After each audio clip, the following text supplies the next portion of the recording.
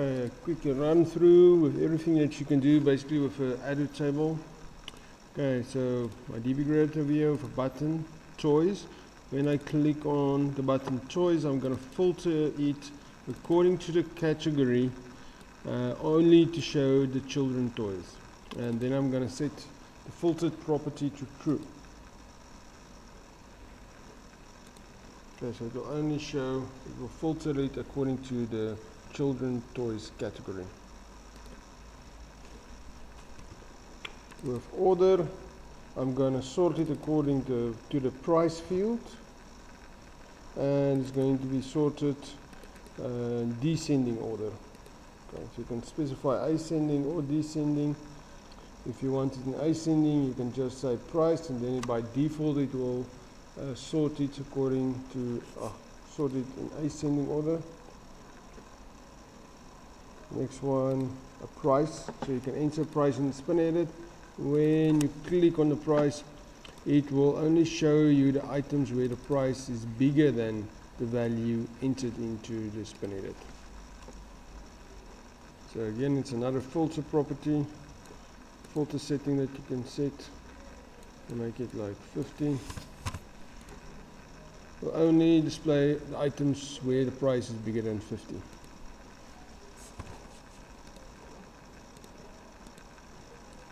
Okay, I'm using data model. All these settings, it's actually like filter.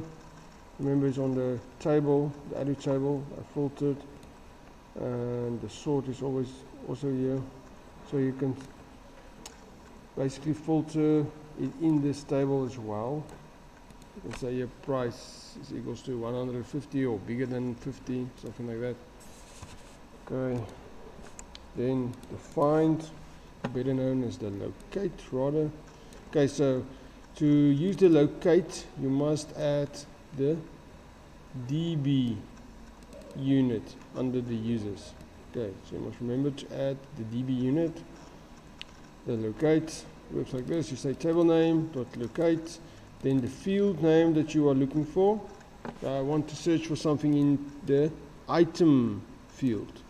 Then the second parameter is I am going to look for whatever the guy typed into edit search.txt. This is this edit box over here. And LO case insensitive just tells us this will not be case sensitive.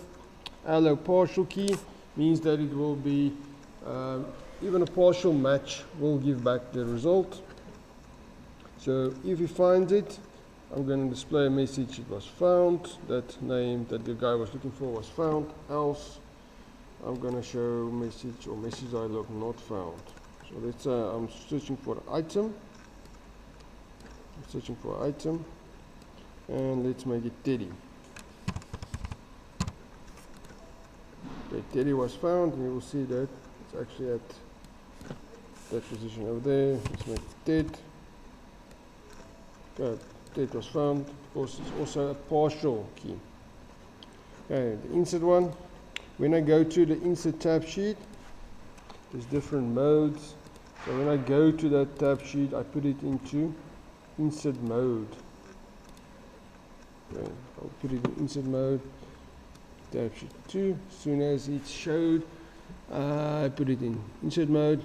And then when I enter something into this fields, I can do the following. I can just post. That post will write it to the database. I'm using a try and accept to check whether anything went wrong. If nothing went wrong, I display a message just notifying the user that the update was successful. Delete is an easy one.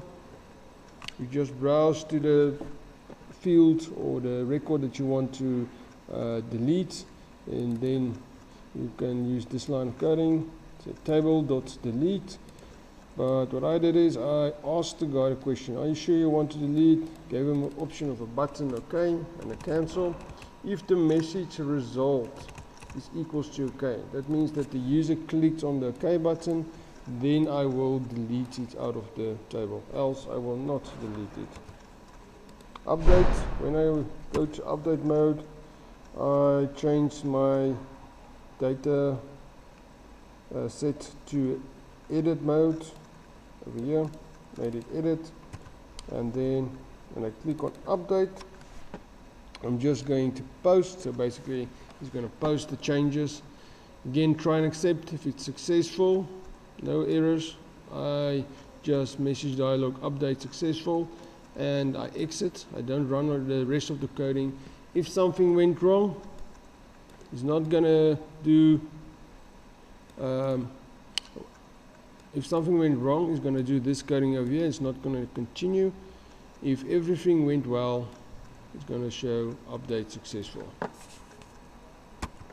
Okay, and last one is to basically the user is going to select a category in the combo box, and then I'm going to run through my Adotable. I'm going to start with the first one, and I'm going to run through them while the Adotable is not at the end of the file. So when I reach the end of the table, this while loop will stop. Then I say if whatever the guy chose in the combo box is equals to the same category, then I'm going to add that price to the total, and I'm going to count how many of them are there. That's why I initialized I total to 0 and I count to 0.